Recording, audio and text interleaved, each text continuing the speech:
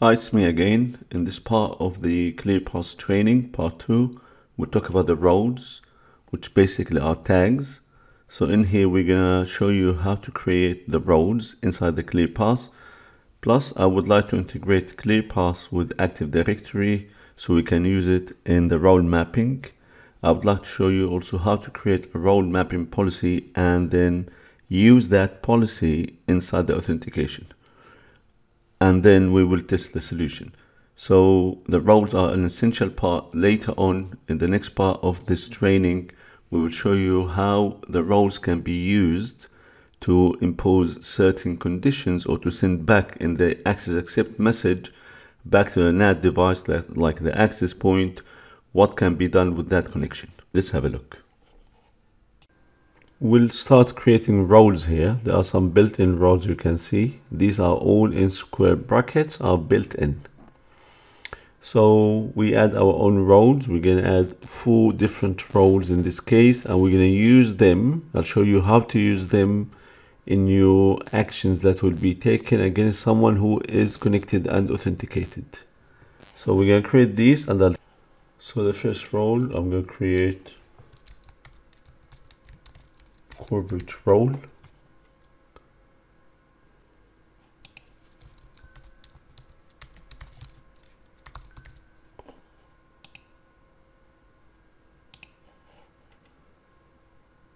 So I created the 4 of them. We can filter with the keyword role. So these are the 4 different roles that have been created. Now we need to integrate ClearPass with Active Directory. So we are in the administration section. Click on the server that exists here, and there's a join AD domain. Now you need to have a domain admin for this one. We go for dc.training.wizlane.net. The net BIOS should be translated automatically. Once that's the case, we will undo the default. We're going to use our username, cppm. You can use the fully qualified domain name or just the name. So you could say cppm@training.wizlane.net, or you could have left it as just cppm. We're going to say save. That might take a bit of time, and usually you will log out and log in again. So that's done, and we're going to close, cancel. You're done with that. Double check. We're a member of a domain now. Now what we need to do is to add Active Directory as authentication source. So under the configuration and under authentication, you go to source and you will add a new one, add, and let's call it Active Directory. The type is Active Directory, and we will go next. And the primary server name is DC. Good idea always to go and do search, even if you'd like to use the whole domain.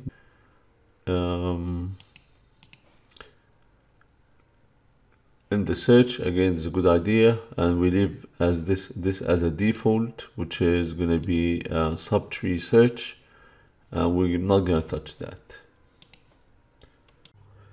Now we'd like to use attributes, so we're going to like to use this as an attribute. So simply we'd like to go for member of, enabled as a role, as an attribute. We'll go OK. So we're going to return whatever returned from here, we're going to use it. And if you click on this, it shows you what is going on. Next one, again, save it. So now we will create the role mapping policy. So basically when the role should be assigned, the logic behind assigning the role.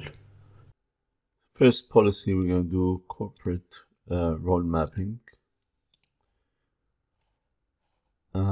Default, we'll just go for others.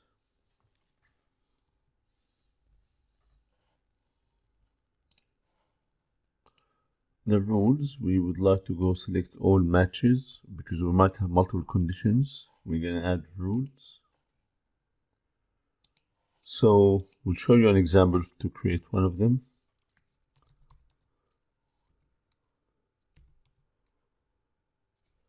So we go authorization, Active Directory, member of, contains, corporate, that's the name of the group that is inside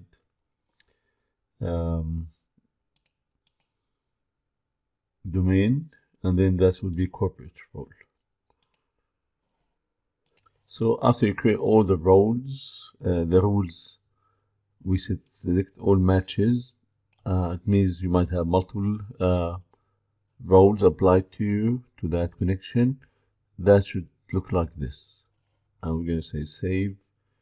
We're done with this, and we're going to save it. So what we're going to do now, we're going to try and test the role mapping. That's all. We will not do much other than that. We then verify the role that would be assigned to the user. We're going to use authentication from Active Directory. So we'll do testing now. And before we do this, just remember, that's the older test user. That was local. And we're going to test it again. And you will notice that the role will be assigned will be this additional one. Yeah. So let's have a look. So that's the test. We will test also the local user, test user again.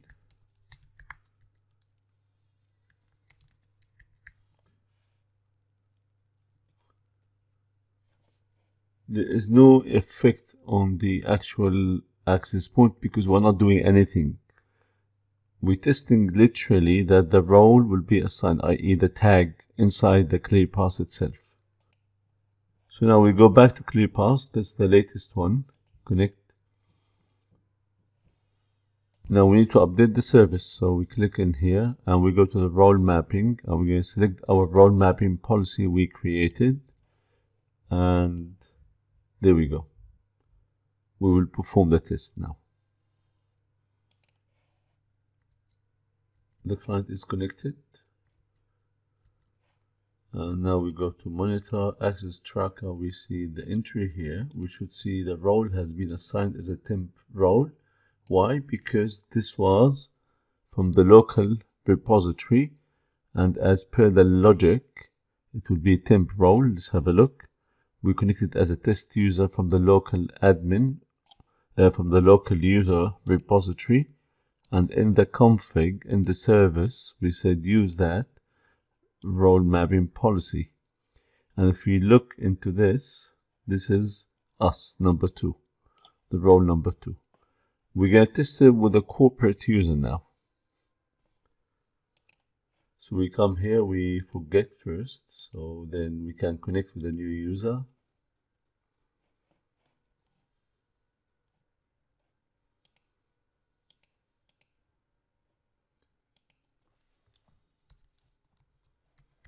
Employee.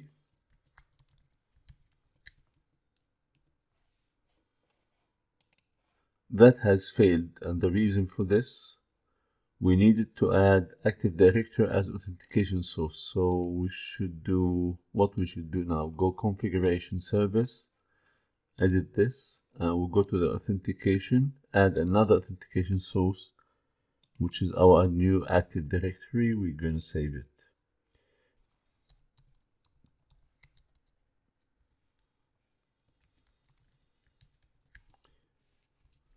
We go and check now. Now we can see employee, and then the role, one of the roles was assigned is corporate role. That's what is expected.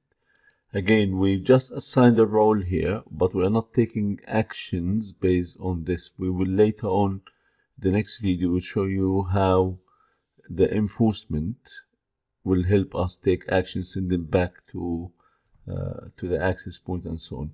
So basically, as far as the access point at this stage is concerned, nothing has changed. but we are in ClearPass able to demonstrate the fact that we are able to assign different role.